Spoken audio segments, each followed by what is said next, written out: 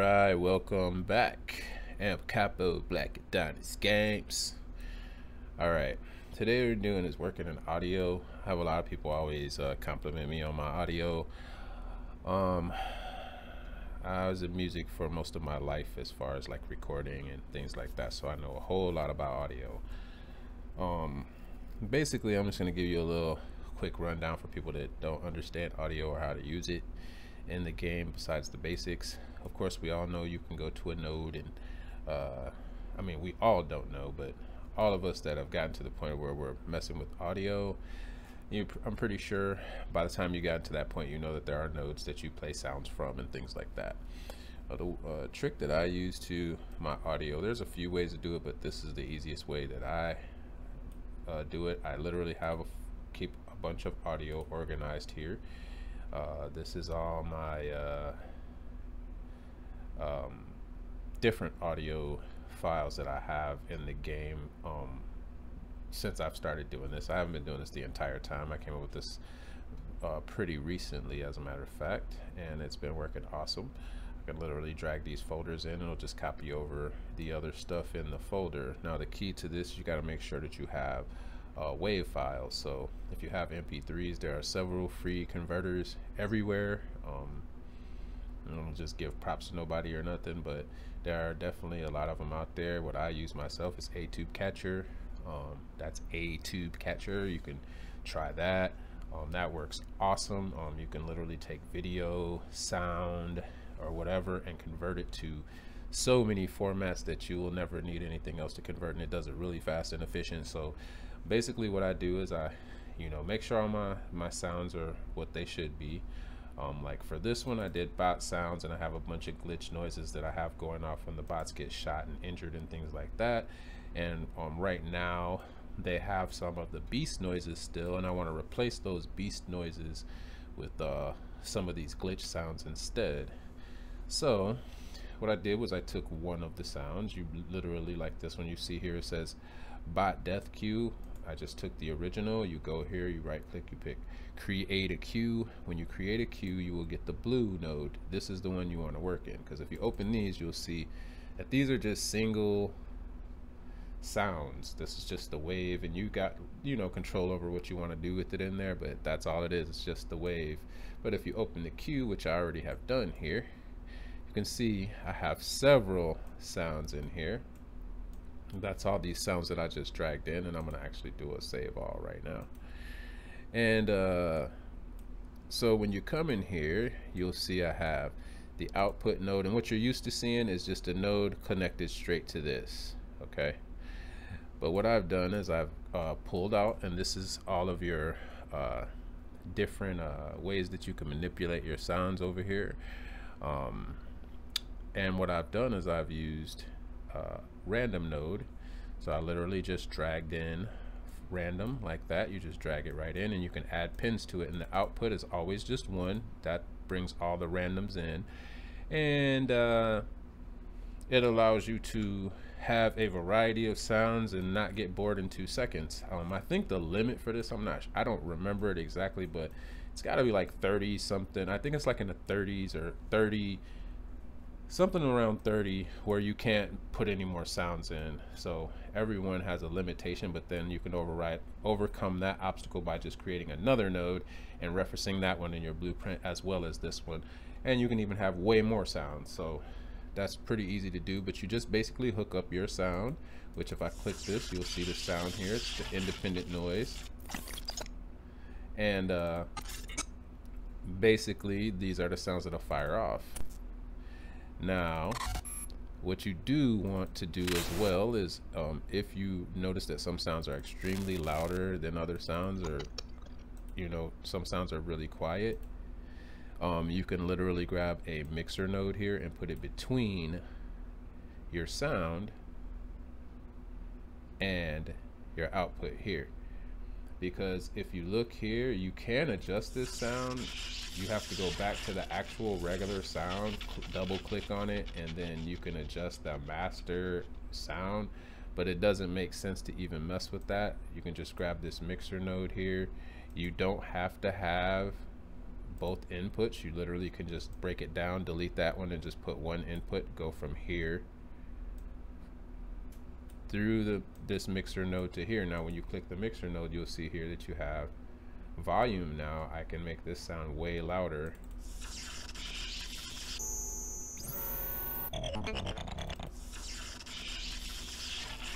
You have independent volume control, so I can put this like on 10, and I'm gonna see what it.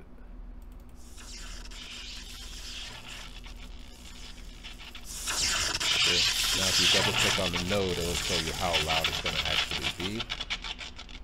That's pretty loud. I hope I didn't crack those eardrums or nothing. But that's pretty much how you do it. Delete this. So my sounds are all, like I said, I've been putting them through the studio, so my sounds are all pretty good. This is the other part of the random node that's pretty cool, is the weights. This is basically you can set up which sounds have seniority over the other sounds. I don't know if that's really a good word. Seniority sounds like it's older, it's been there longer. I don't think that's the word I'm looking for. But which sounds are dominant in the node. So basically it'll be the sound that will be played before another sound. So like if I took this sound and I moved it down even one notch, if I moved it down to like say there, it has a less chance of being played than all these other sounds now. So that's pretty cool too. So if you got certain sounds that you want them to say more, maybe you dropped a phrase in here, you can literally, that's how you can control this. You could grab maybe a phrase or something that they speak or say, and then you can change the importance of that sound or the weight of that sound in the node, and it will basically trigger that sound more often or less often based on the number that you pick. So that's pretty much how you do it. They do have a lot of, you know, effects in here. I don't really use many of the effects in the engine because I just do it all in the studio first. So I process my sounds first, and then if I do hear something that I don't like or whatever, I can literally just take the sound in the studio again, process it again, and then bring it out. Like these sounds are mostly not processed yet. These are pretty cut and dry. I have not ran these through the studio to give them the oomph that I want them to have in game, because I'm still just typing, but that's pretty much how y'all do it, you know. So in game, like now you could play the cue and you'll see that it will randomly play the different sounds. So now in game, I literally, and I can show you in one of my blueprints here. Let me go to the bot, or BP monster. Yeah, BP monster, because that's the parent of the monster class. So I just actually changed my monster. He's new now. See him in game, but yeah, he's new now, and he I'm liking this one. I gotta do some things to the effects on him though. There are definitely some things that I still want to work out, but as you can see, like I do in my games, I have my characters come off random. So every time they are formed, the armor changes and things like that. So I'm pretty positive I can make way more variations of armor colors and things as well, which I will be doing, and maybe I'll do some videos on a little bit more videos on that. But this is what I have so far. So shout out to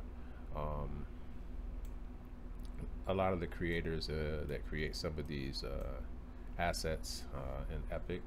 Some of them are really awesome. I really did like this one for my game, so I got it. I hope a lot of people don't bite it, but I'm sure people will because it looks good. So anyway, in this, if I go to where the creature actually dies, so in this character, I would have to go here. We have Death Impulse Ragdoll. So I think at Ragdoll is when I produced the very beginning sounds. Like here, you can see I have a screamer cue, which basically and a missile launch. So basically when this character goes into Ragdoll mode, if it is a bot, which that is a parameter that I have here set, variable that I have set here, and if it's true, it's a bot, then it will go up here and do these effects, everything up here. So this is the bot effects, which I literally could just go boop, comment it, and we're gonna change this to bot FX like that. All right, so now we know that all this stuff is for bot effects, but these are the nodes, and this is me showing you basically what you can do with it here. You got the volume multiplier, you got the pitch multiplier. A lot of times, depending on what type of effect it is, I may, this is what I do often, is I will go here and do a random node in random float in range. If it's an integer, you can do a random integer in range. You can use this, I use this quite often. And since the volume's already been multiplied, we're going to do the pitch. And so standard pitch is 1. So what I'll do is I'll do 1.5 all the way down to 0.5. So we'll get a variation every time it screams. That'll give you even more. So say you got 6 screams. Now you got 6 screams plus all this variation in this float range, and you can take that even higher or lower. I'm trying to keep it in a reasonable range. That I think the effect will still sound decent. The same thing I did here with the missile launch, where it has a, you know, minimum and a maximum there. I actually did this one backwards, so let me change that around. I would not be getting what I expected like that. All right, but this just gives you that little, you know, randomness. I do it on my explosions. I use that everywhere. But that's pretty much how you do it when you go in game. When I shoot the bots, and I'm going to go ahead, the bot is the first one to be produced here, so I'll go into my test area right here that I set up. I'm going to grab my controller here, and we're going to go ahead and we're going to shoot some bots real quick. I think I'm coming off of a save. I'll be doing a video on all the updates that I've done as well. Try to switch my weapons here real quick. All right, I think I got something I can challenge the bot with here. So,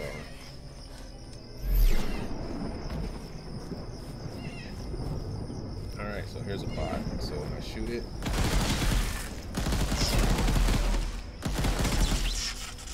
so you can hear the different, all the different sounds. That's pretty much how you do it.